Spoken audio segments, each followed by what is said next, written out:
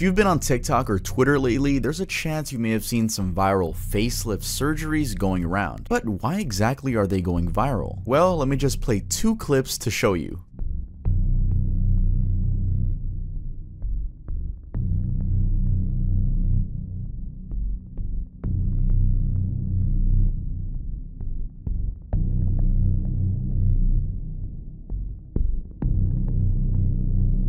Yeah. Today, I'm going to be investigating TikTok's scariest surgeons, and I'm going to be answering some questions. Who is Dr. Kim? Why are there several accounts blowing up right now with the same facelift concept? Where are their offices located? How much cheaper is this than US prices? All of which will be answered in today's video. You want to know why? Because I actually got in contact with them and they offered to fly me out. So, let's get started with the video.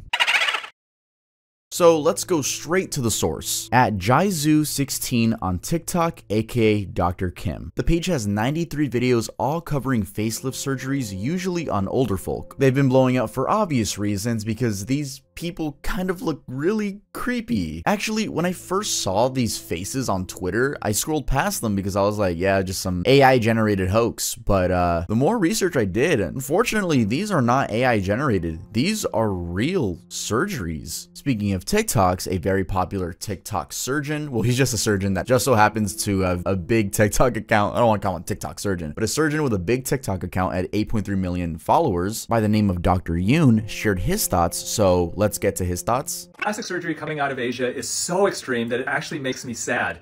I mean, how does somebody go from this to this? I mean, this is a ton of work that was done. I mean, she's a beautiful woman before and after, but why? And this whole thing is strange because are these truly the hands of a 69-year-old woman? And here's another look at them. This is just strange. So what do you think is going on in this video? Are there filters? Is this not the same person? I'd love to hear your thoughts. People are commenting all over TikTok about this Dr. Kim's results. Is this taking it too far on a 46-year-old? Or you do all these procedures on a beautiful 39-year-old woman? Or approximately 8 to 10 hours of surgery on a 76-year-old woman? First of all, no criticism to any of these patients. If they want to undergo a cosmetic procedure and alter their appearance, then that's their business. But every surgeon has to make their decision on what they think is right. And for me, no thank you. Like Dr. Yoon said in his video, there are some people as young as 39 years old getting these surgeries. Of course, according to the captions. I'll read you guys some of the captions, and no, I'm not just cherry picking like the weirdest ones. You could go over there and 90% of them are just borderline weird. The 46-year-old sister turned into a little girl after facial lift. If she walks down the street with her daughter, she is like a sister. My sister from Japan, not far from Wanli, came to see us for a facelift. My sister really changed from 50 years old to a little girl after her facelift.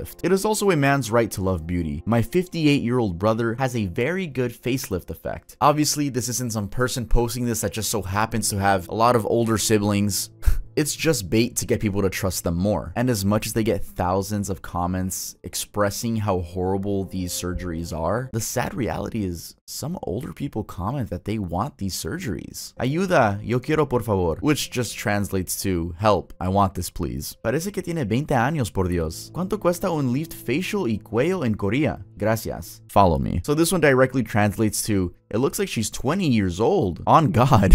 Literally means on God. How much is the face and neck lift in Korea? Thank you. And another comment that just says yo quiero, which means I want. I have no idea why the comments I found of people admitting they want the procedure done are all in Spanish, but that doesn't make the situation any less scarier. These are still older people, mostly women, being brainwashed into not only getting a facelift surgery, but also that they should go to Dr. Kim if they're looking to get a facelift surgery. Look, if any older people are watching this video, I know I'm only 21, but I promise you, you're beautiful the way you are. You don't need a facelift, especially one by Dr. Kim, to feel confident. And if you do get surgery, please do your research on it. Don't just see a random TikTok and say, this is it. This is going to be my life-changing experience that I'll never be able to take back. This is very serious and permanent stuff. And I'm sure that that man that's being posted everywhere hates his life right now. Imagine the insecurity people already feel to get a facelift surgery, then it's botched, and then it's posted everywhere on social media. Not only that, they have to go back home like that. Like imagine your parents get that surgery, they come back home. Bro, you have to look at a new face for the rest of your life. It really is the fact that it's botched. Rich people get face surgeries all the time, and they do look good. Like, as much as we want to hate on them, they do look good sometimes. And yes, I know there's gonna be some comments talking about like, well, they're adults, actions have consequences. And yes, they did make the decision to go to Dr. Kim for some reason, but there's still people with feelings. And if there's one thing I'm not gonna do in this video, it's make fun of them. Who knows how their mental is right now. So I was clicking the hashtags on Dr. Kim's posts, and they led to more facelift surgeries, but by different accounts. And yes, those surgeries also had not so pleasant results. So now we have 2 more accounts to look into, Dr. Sam and Liang, I don't know how to pronounce that, but we'll just call this one Liang. Liang's bio translated to, and keep in mind it's broken English, in Shanghai, doctor of medicine, more than 30 years of plastic surgery experience, facial rejuvenation and facelift surgery, overall facial shaping, eye and nose plastic surgery, breast plastic surgery, body shaping sculpture, contour plastic surgery and repair, etc. First of all, wow. If they're alluding to one doctor doing all of those surgeries, they are out of their minds. I know it's broken English, but I'm going to show you guys later in the video why I truly do think there's only 1 or 3 main doctors doing all of these surgeries. So the first thing I wanted to know was, who the hell is Dr. Kim? I tried copy and pasting his name, but that led nowhere. Then I tried reverse image searching his profile picture, but that too led nowhere. 0 matches. What? You'd think if he was using a fake picture, the stock image website wherever he got it from was gonna pop up, or wherever he stole the fake picture from. But 0 matches is really weird. Under that Chinese text is another text, which reads VX 187000601. VX is also known as WeChat and is a Chinese multi-purpose messaging, social media, and payment making app, which is why I posted on my Instagram story asking if someone could verify my WeChat account, because their verification system involves someone that has already had a WeChat account for over 6 months, and then they can let you in. So big thank you to everyone that was DMing me trying to verify my WeChat account, but you'll see later in the video why I didn't have to go with that. But if you guys do want to help with investigations for future videos, make sure to follow me on Instagram at my name is Tuv. I'd be asking for help there sometimes. So Dr. Kim and Liang both have WhatsApp links in their bios, and they both lead to the same account? Jaizu-GJ. Jaizu, huh? The actual @ for the Dr. Kim account? Also, when you click a WhatsApp link, it sometimes gives you a pre-written sentence to send to the recipient, and Liang's link says, "Hi, Dr. He," and Kim's just says hello. So moving forward, we'll call Liang Dr. He. And well, what did I do with the WhatsApp information? Well, I contacted Jaizu. Hello, can I reach Dr. Kim? I figured they would take forever to respond, so in the meantime, I was doing more research. And I actually found a lead as to who's performing these surgeries. So I found yet another facelift account, but it wasn't your average facelift account. This one had a Facebook link, bingo, and the user was Deng Jaizu, aka Dr. L, and his Facebook cover picture already reveals a new character, Dr. Li Feng, huh? And me, which yeah, it seems to match up with Dr. L. And what do their shirts say? If you zoom in, they clearly say Dr. Li Feng. And where are they located? Well, according to that Facebook profile, Shanghai, China. Okay, wow. That's a lot of new information. My guess at that moment, and it kind of still is, was that Dr. Li Feng was the main face surgeon. He has a company in Shanghai, China with various assistants and employees, and uses TikTok as a form of promotion in hopes to get new customers to message him through WhatsApp and then flying them out to get the surgery. Does that make sense? Oh, looks like they responded on WhatsApp, and that was definitely not scripted. But yeah, let's read exactly through our WhatsApp messages.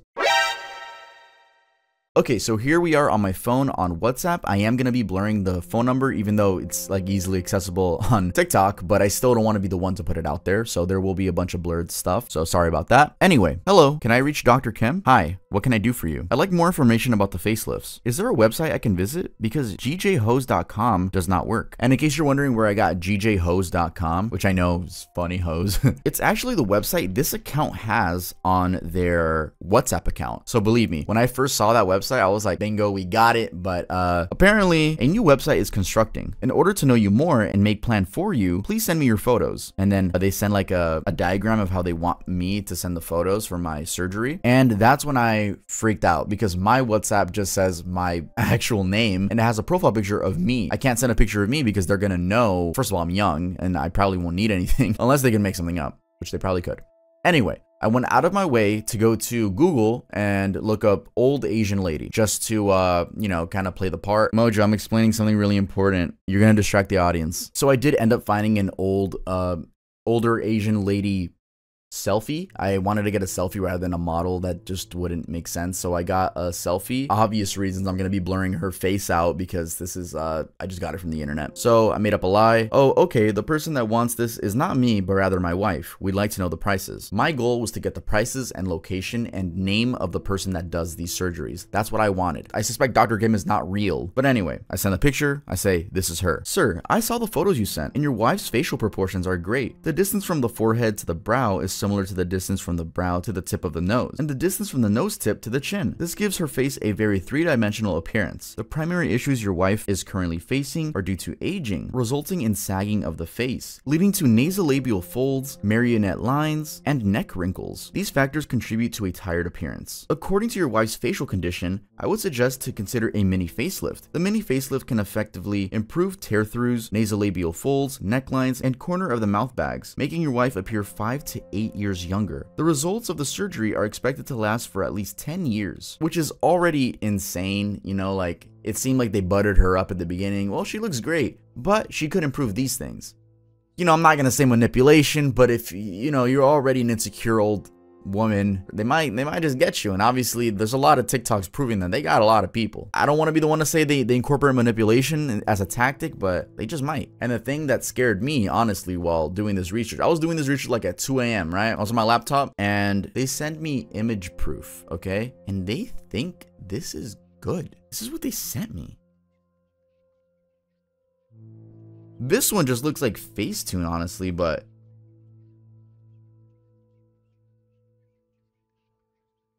this is the one that really got me. This one. This is, let's just say unpleasant. So yeah, it's just scary that this to them is like the solution. Of course, I had to pretend, wow, how much will this cost us? We are in the United States. It would cost $5,100 in total. I will also arrange airport pickup and accommodation for you. Do you come to China with your wife? All right. Let's stop there. So first, the price, $5,100. Average facelift here in the US, and actually I looked at Los Angeles, around $8,000 minimum. Obviously, if it's anything less than $8,000, there's a chance people could fly out there and get a cheaper version of the same surgery, which obviously it's a big incentive. It's cheaper over here. Just buy your flight and make your way here. But yeah, let's keep going. Are you in Shanghai, China? We would like to know who is doing the surgery if we do move forward with this procedure. Yes, I am in Shanghai, China. Dr. Li Feng would perform the procedure. Dr. Li Feng. What about Dr. Kim on TikTok? I thought that was the doctor. They did reply with text, but first they sent me a video. And who's that in the corner?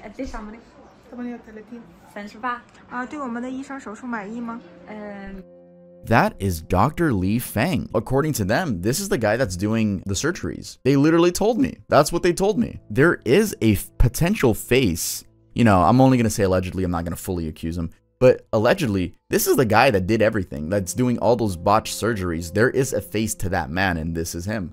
This is Dr. Li Feng. He honestly looks like a nice guy, but those procedures aren't that nice. If you guys see a blur, that's because I'm blurring out the person. You know, I don't want to include any of these people like I've said before. Each doctor has different areas of expertise. For facelift, Dr. Li is the best, and if you're interested in facial contouring procedures, Dr. Kim can perform them. Oh, okay. I will talk to my wife and we will discuss because this is a big topic. I may come back with more questions. Thank you. Yes. This is a big decision. If you got any questions, feel free to ask me anytime. So they just alluded to the fact that Dr. Kim is a real person along with Dr. Li Feng. So this is what I was saying at the beginning of the video. I feel like there's 1 to 3 real surgeons and everything else is just a TikTok promo. So again, I'm not going to accuse Dr. Kim of being a fake person, but I asked for him and they sent another one. Pretty weird. During this investigation, I found out obviously that there are a lot more doctors, not just Dr. Kim or Dr. Li Feng. So let's head on over to that section. Bruh. So yes, I found another facelift account. I know it's pretty funny. There's probably hundreds and it's a lot I didn't include in this video. But this one was a little bit different because it had a different WhatsApp number and a working website. But first, let's check out their pinned post.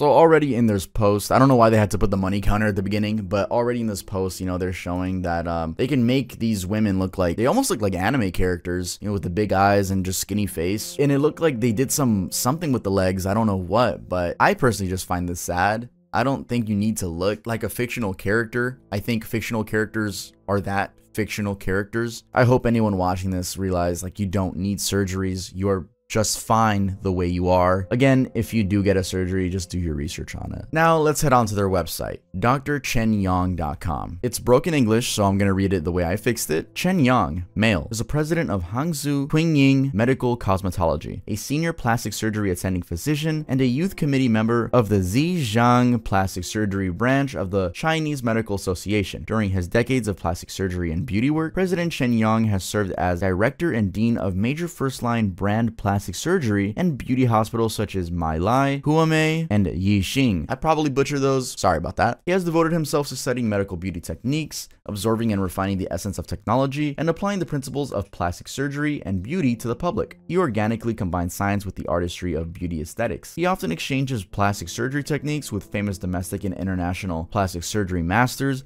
and competes with Japanese and Korean experts many times. He has won rave reviews from colleagues in the domestic and foreign plastic surgery and beauty academic circles and the majority of beauty lovers. So let's go back to a certain quote right there. He often exchanges plastic surgery techniques with famous domestic and international plastic surgery masters. What do they mean by exchanges? Again, this is broken English, but could this mean he's not qualified for some procedures he's doing? Well guys, that same sentence can be found in his about section, and guess what's under it? Facial surgery, laser surgery, breast augmentation, brow lift, eyelid defect repair, nose surgery, chin surgery, ear surgery, lip surgery, hair transplant, dimple shaping, hymen repair, vaginal tightening, and so much more. Either this man is the best surgeon of our timeline, or you're gonna end up with a botched surgery if you go to him. And I think we know which answer is the correct one. That's right, he's the best surgeon of all time. I'm just kidding, no. He does have some references on his website, but wait, where are all the TikToks that show the surgeries? Shouldn't they be on your reference page? I don't know, man. This is all just